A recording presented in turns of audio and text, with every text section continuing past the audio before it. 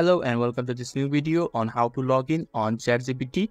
So if you are new here, subscribe and press the notification bell icon so you don't miss any upcoming further videos. Now let's get started.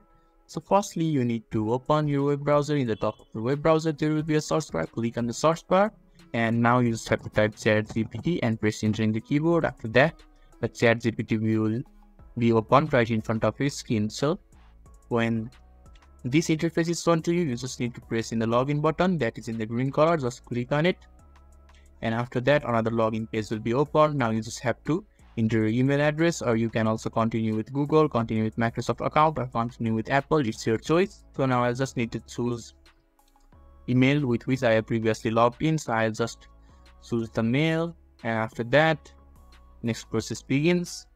You just have to wait for a few seconds in order for the ChatGPT to run smoothly depending on your internet connection.